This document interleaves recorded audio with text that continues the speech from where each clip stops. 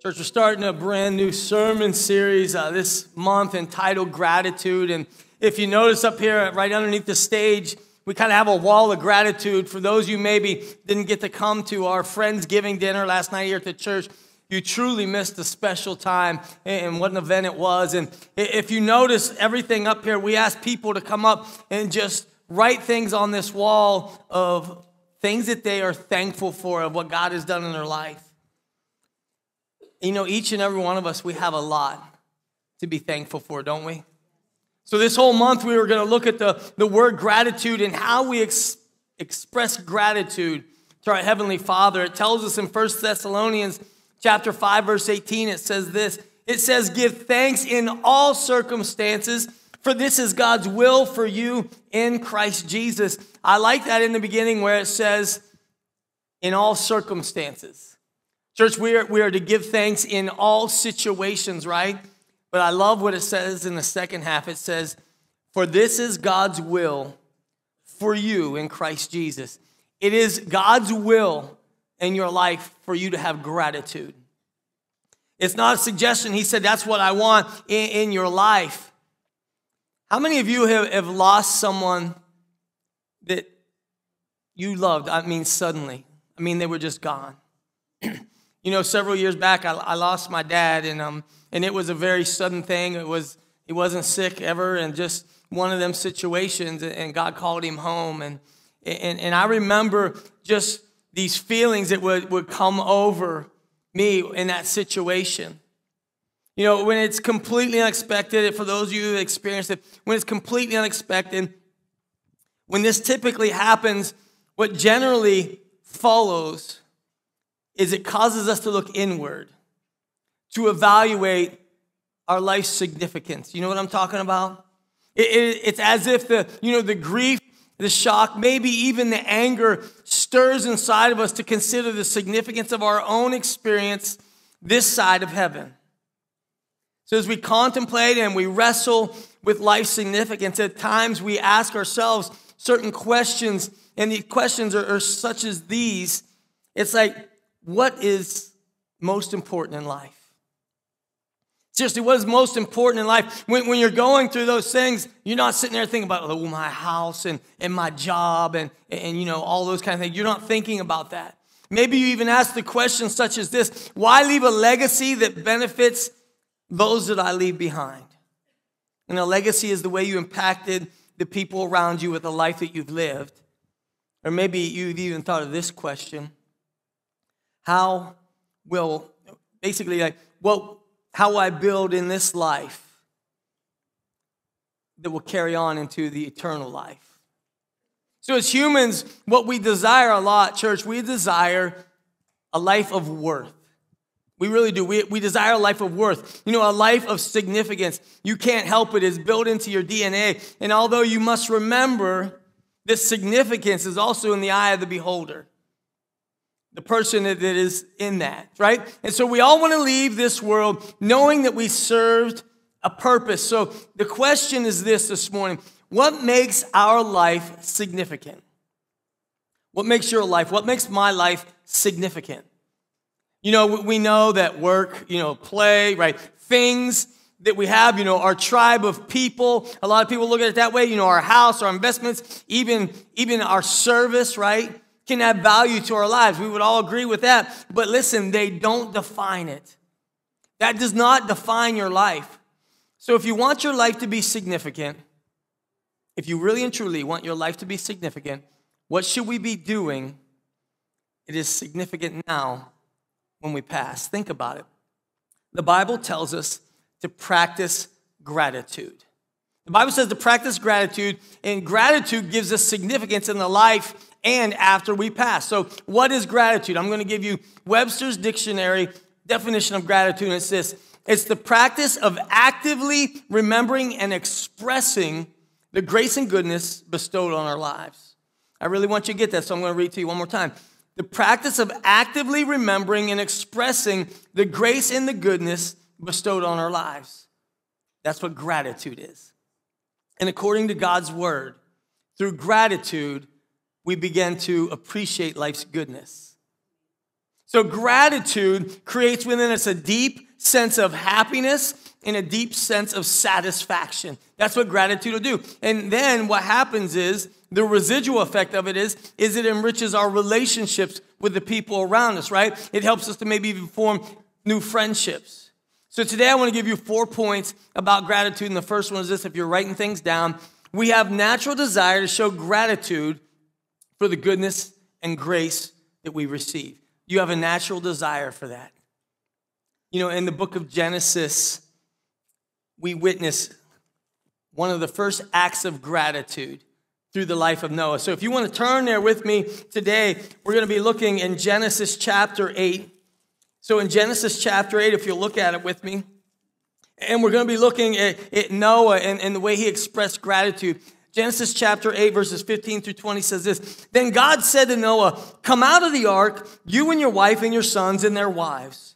Bring out every kind of living creature that is with you, the birds, the animals, all the creatures that move along the ground, so they can multiply on the earth and be fruitful and increase in number on it." So Noah came out together with his sons, his wife, and his sons' wives, all the animals, all the creatures that move along the ground, and all the birds, everything that moves on land came out of the ark, one kind after another. And check out verse 20. It says this: Then Noah built an altar to the Lord, taking some of all the clean animals and clean birds, and he sacrificed burnt offerings on it. I want you to maybe try to think about this. So after being on the ark for approximately 1 year, Noah walks out of the boat, okay? God commanded him to do that. And then what he did was this: he built an altar to the Lord. If you notice what I read to you there in verses 15 through 20, God never commanded him to build an altar. All he did is he said, hey, you, your wife, your sons and their wives and all the animals, it's time to come out. He never said, and I want you to go and build an altar and make a sacrifice to me. He didn't say that. But Noah, what did he do? He built that altar to the Lord.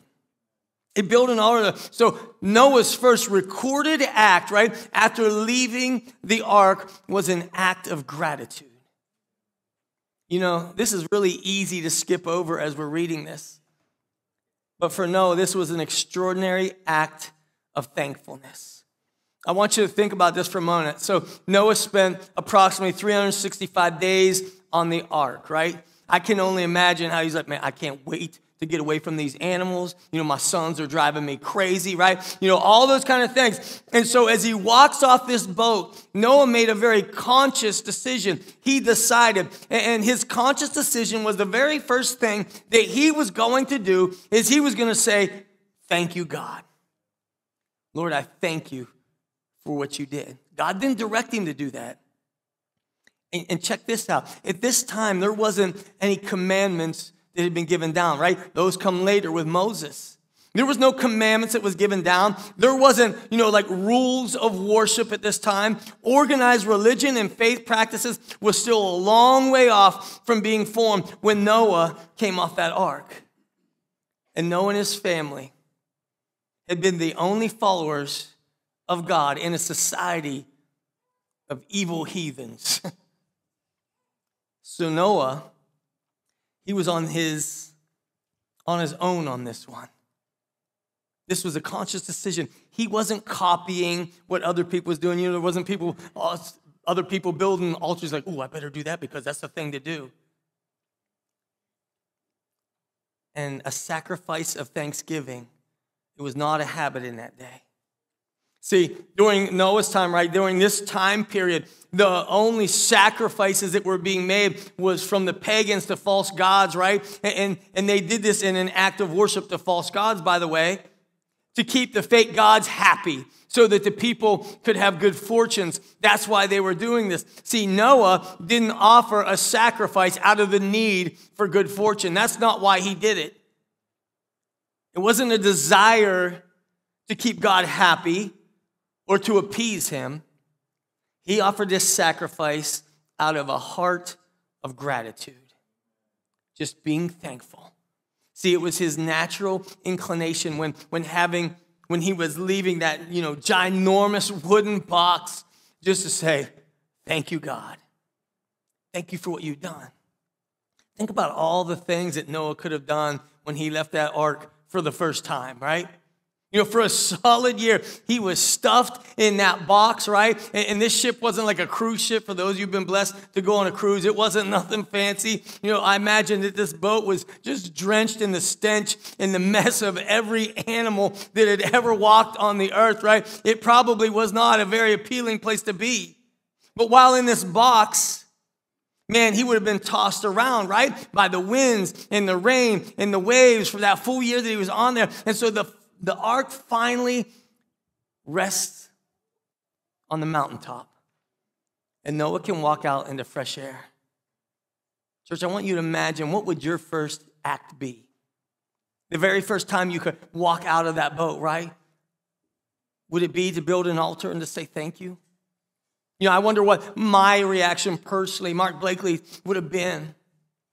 Remember, church, we have a basic desire to show gratitude for the goodness and the grace that we receive. Second point I want to make to you today is this: God responds to acts of gratitude. God responds to acts of gratitude, right? If you go back to Genesis chapter 8, we'll pick it back up in verse 21, right? It says, the Lord smelled the pleasing aroma and said in his heart. Now I want to stop there. Remember, Noah, he was just offering up a sacrifice on the altar, a burnt offering. So the Lord smelled the pleasing aroma and said in his heart, never again will I curse the ground because of humans, even though every inclination of the human heart is evil from childhood. How you like that one, right? And then never again will I destroy all living creatures as I have done. As long as the earth endures, seed time and harvest, cold and heat, summer and winter, day and night will never cease. And then check out chapter 9, verse 1. It says this: then God blessed Noah and his sons, saying to them, be fruitful and increase in number and fill the earth. So as that aroma drifted up to God, I want you to just picture that. As that aroma of that burnt offering on the altar drifted up towards the Lord, the Bible says it touched his heart. It touched God's heart. So in turn, he says, never again will I curse the ground because of man's evil heart. And then I love it says in chapter 9, verse 1, it says, then God blessed Noah and his sons. He blessed them. Listen to me, church. God blessing Noah was not a response to anything that Noah had earned. It was not a response to that. See, Noah's blessing was not because he was a stellar ship captain who kept the morale of his crew in high spirits. Had nothing to do with that. The blessing wasn't because Noah completed the ark and built it by God's building code. That's not what the blessing was from. It was not a reward for Noah's exceptional care of all the animals on the ark. Noah's blessing, it wasn't even a response to his obedience, although blessings can come from choosing obedience to God's word. But in this case, in this story, Noah received his blessing because he chose to worship God. He chose to worship him, which this pleased the Lord. It pleased the Lord because Noah's heart was thankful, right? Noah's emotion overflowed into an act of gratitude. Remember what I read to you in 1 Thessalonians? It says that act of gratitude, that action of gratitude is the will that God has for your life. He wants you to be thankful. It was an offering to the Lord. In the Bible, the word gratitude is the word Eucharista. Right? It stems from the word charis, which means grace. So charis means grace, meaning a favor or an act of goodwill, loving and kindness that we do not deserve. Right? We don't deserve it. And so Eucharista, let me tell you the definition of that. It's an offering of thanks out of the abundance of grace shown for us. That's what it is. It's an offering. So Eucharista, it's not a horizontal practice. It's not a give and take. It's not a to and from. That's not what it is. See, grace does not travel one way and then back again, right? So Eucharista is reciprocal. It is a cycle of giving and receiving at the same time. And it is what maybe you've heard this term before. It's called grace abounding is what it's called. See, the Bible tells us that God does not desire sacrifice just for sacrifice's sake. It's not one of those things that, we just do it because we have to. It's a habit. That's what we've always done. That's not what God is requiring, right? Or doing it because, everybody else is doing it. The Bible tells us that God delights in our expression. That expression. It's our outward expression of what's in our hearts. In Psalm 51, it says this to us, church. In Psalm 51, verses 15 through 17, it says this: "Open my lips, Lord, and my mouth will declare your praise. You do not delight in sacrifice, or I would bring it. You do not take pleasure in burnt offerings. My sacrifice, O God, is a broken spirit, a broken and contrite heart. You, God, will not despise it." He's saying, listen, by choosing to practice gratitude, we choose, church, the grace that God has freely offered to each and every one of us. And we offer it freely back to him as well as others.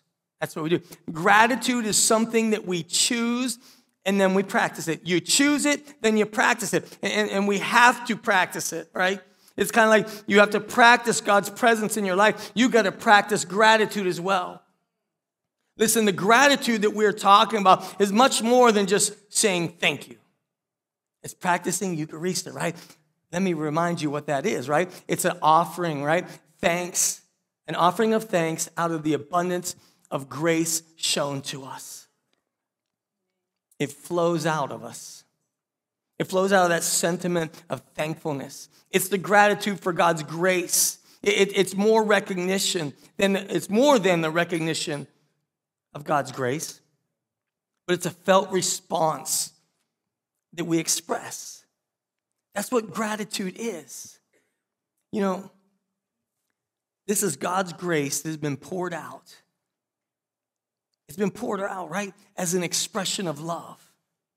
That's what God has done for each and every one of us. And so when we receive God's grace in our life, we should naturally want to express it. Express what God has done. See, we do not always, church, know how it will come out, how it will be used, or where it will go. But when we receive grace, we need to have a desire to express it. So listen, God responds to acts of gratitude. Third point I want to give to you today is just as simple as this. It's grace. It's grace. It's easy to recognize God's grace in our life when life's greater needs are being met, right? It's so easy. Like, oh, look at what God's doing. Man, he's giving me this. He's taking care of this. He's doing all these things. Or when we're on the receiving end of God's unmerited generosity. It's easy. It's so easy. Children are a very perfect example of this, right? As parents, one of our biggest tasks is to raise polite and emotionally aware children who say what? Thank you, right? At your child's birthday party, right? You're continually reminding them as they're opening up their presents. Tell them thank you, say thank you, right? You got to keep reminding your child to do that. At church, when someone comes up and gives your child a piece of candy, even before that piece of candy hits your child's hand, what do we blurt out? What's our go-to response? What do you say, Jimmy? Right? Implying that there has to be a response of gratitude for this free and undeserved gift. As parents, some of our most humiliating moments arise from our kids' ungrateful behavior, isn't it? One of my three sons, and I ain't going to say which one it was, we'll protect the innocent here. When he was about 3 years old, and my wife loved to dress our kids up for church. I mean, they looked really good when they came to church. They looked spot on. And so he's 3 years old, and he was a wild man at 3. He was that kid that was just always running around the church, and the parents were going, hey, get back here, and chasing him and all that kind of stuff. And I remember over at the church building, the long hallway on the back to Fellowship Hall, he took off running, and I'm following down the hallway, and all of a sudden, he stops and sees this lady. Her name was Thelma Headley. For those of you who had the blessings of knowing her, sweetest woman around, right? And so my son is all dressed up. He looks good. He got a brand new, cute little haircut. And she stopped him and she said, don't you look cute in your suit and your new haircut?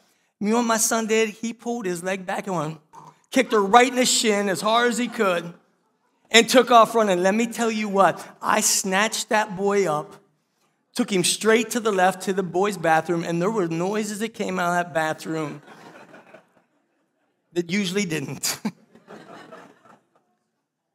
Listen to me.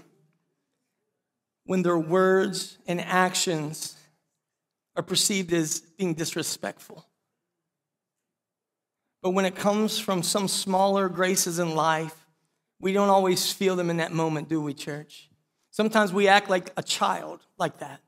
We do. We act like a child in that moment. See, often what we do is we fail to recognize God's abundant grace throughout the day. I'm just talking about normal days. You know what? Thanksgiving, that's great. We all get together. You have a big feast with your family. Everyone, hey, tell us what you're thankful for. Maybe you go around the table. Somebody prays in the house. We're so thankful for all this great stuff, right? I'm talking about what a normal Tuesday looks like for you. What does a normal Tuesday look like for you?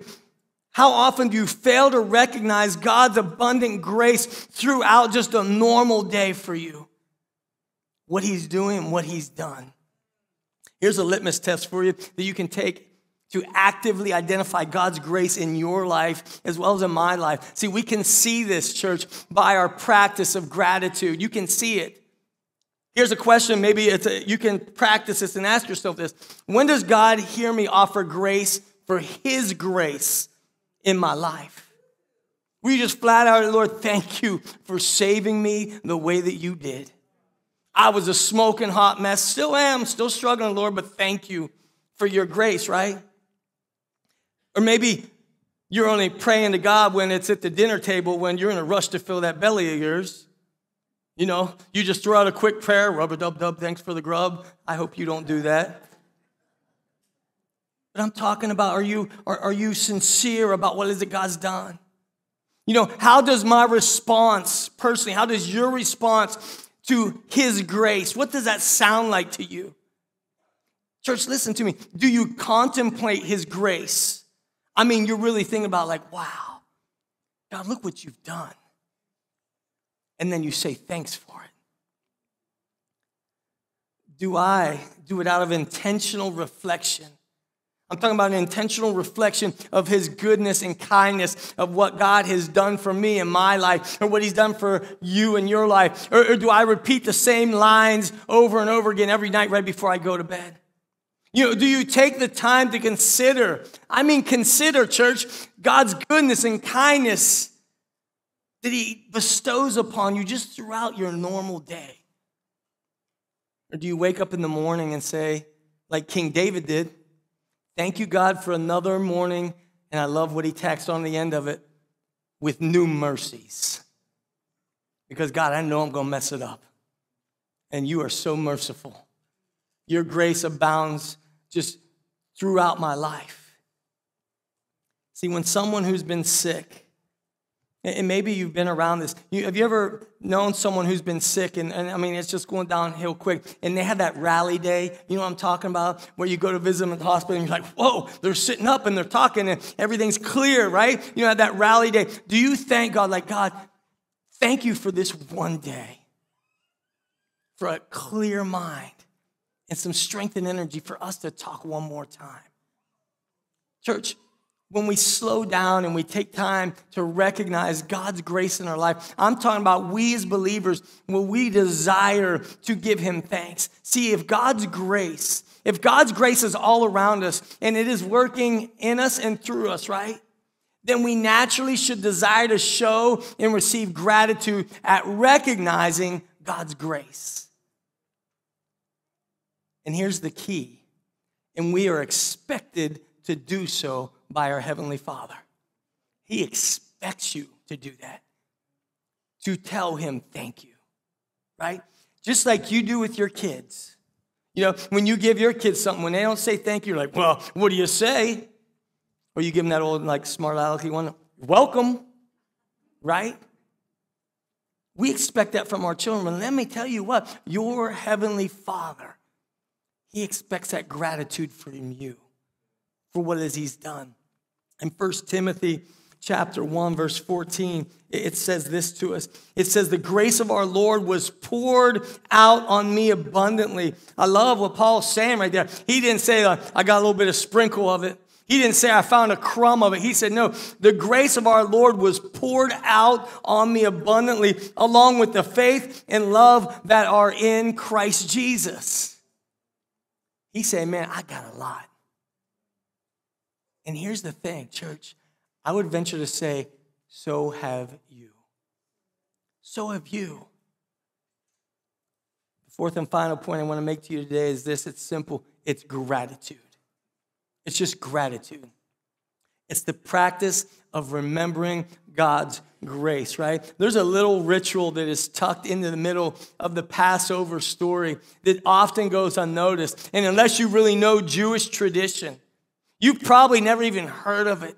But before Passover night, the Lord gave very clear and precise instructions to the Israelites. And God's like that, right? I mean, he's very detail-oriented. Here's what I want you to do. And so before the Passover was going to happen while they were in slavery in Egypt, he says, here's what you do. And if you look with me in Exodus chapter 12, it says this. In Exodus chapter 12, verses 24 through 27, it says, obey these instructions as a lasting ordinance for you and your descendants. So God is being very specific here. He said, when you enter the land that the Lord will give you as he promised, observe this ceremony. And when your children ask you, what does this ceremony mean to you? Then tell them, it is the Passover sacrifice to the Lord, who passed over the houses of the Israelites in Egypt and spared our homes when he struck down the Egyptians. Then the people, they bowed down and they worshiped. Church, what does this have to do with gratitude and grace? God knows that his people are forgetful. How many of you are forgetful people? I'm talking about like you walk into one room and you're like, what am I even doing in here? I mean, we're talking 10 steps and suddenly you're in another room and you can't even remember what you walked in that room for. And when you look at the story of the Israelites, man, they were constantly forgetting what God had done in their life. And they saw wild stuff, wild things happen. But he knew that they were forgetful. He knew that they struggled with this. He also knows that we repeat the same mistakes over and over again, don't we? It's not just your children that repeats the same mistakes over and over again. It's you and I. We do the same thing, don't we? It's because we forget the lessons of our past. See, God knew if he didn't set future practices in place, the Israelites, they would forget their salvation from Egypt. He knew that they would forget it, that they would eventually forget God's extravagant acts of grace. And the lack of remembrance, listen to me this morning, their lack of remembrance would lead to a lack of gratitude, which would then lead to a hardened heart. Church, and without gratitude towards the Lord for what he has done, we are in that same boat. Our hearts can also become hardened. We can also forget about what it is that God has done in our lives, in our hearts, in our minds. See, so the Israelites, their hearts would grow hard and they would forget the Lord's salvation as he brought them out of Egypt. And he says, and then you'll just end up slaves again. Church, do you get where I'm going here this morning? See, in order for us to not fall back into our old ways, in order for us to not fall slaves to our former addictions, or maybe our old lifestyles, or our old sinful past, right? Or to our former selves of who we were before we became believers in Jesus Christ, we have to remember, right? We have to remember and practice God's grace in our lives. You got to practice gratitude. I'm talking about practicing it. Saying, you know what, Lord, I want to thank you again for whatever it is that you've done. So as I ask the praise team to come up here, I want to give you 3 important questions that you can ask yourself to make sure that you are practicing gratitude. And the first one is this: what is most important in my life? What is most important in my life? You know, how do I live fully so that I'm ready to die? I've been to a lot of deathbeds in this job, a lot of them. And there are a lot of people that when I go in and see them, you know what they'll tell me? Like, I'm ready to go. I don't know why God still has me here. I don't understand why I'm still breathing right now. Where they are completely ready to go. So how do you and I live fully so that we're ready to pass? And the third question is this: how will what I build in this life carry into my eternal life? The things that you're building up, the things that you're doing in this life, how is that going to carry over into your eternal life? See, the answer to these questions, it's not a response to our doing, right? It's not a response to that. See, Noah understood obedience leads to receive grace, but it does not create grace. See, grace is not a gift that piggybacks on anything. It doesn't. Grace is a free gift from our Heavenly Father. And so for you and I to live a meaningful life, we must begin by accepting what is freely given and offer back to God our gratitude.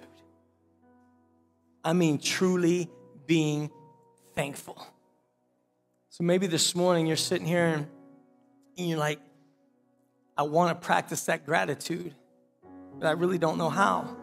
I want you to ask yourself this question. First off, are you saved? Do you truly have a full understanding of what it is that God has done in your life? I'm talking about He has taken away your sin. He has taken away your shame, right? The Bible says He has cast it as far as the east is from the west, right? Never be brought back up again. Do you understand? Do you fully fathom what that is? Do you get the fact that He has given you a brand new life? And it's life more abundant. Do you understand what He is preparing for you in heaven? Every single one of us that knows Jesus Christ, that He is preparing in advance in heaven for each and every one of us. This morning, if you don't get that, I want you to ask yourself, are you saved? Have you submitted your life to Jesus Christ? Are you grateful for what it is He's done in your life?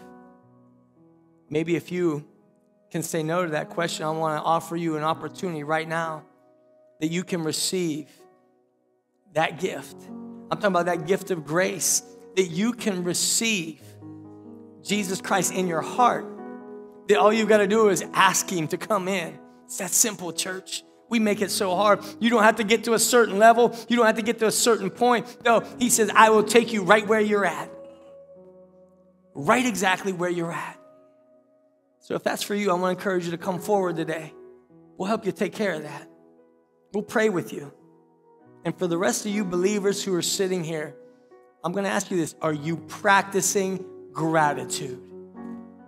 I'm talking about you are recognizing what it is that God has done in your life. And you're not just waiting for Thanksgiving and I'll catch you back again next year, Lord. I'm talking about you are daily recognizing, God, thank you for what it is that you've done for me. So how about it, church?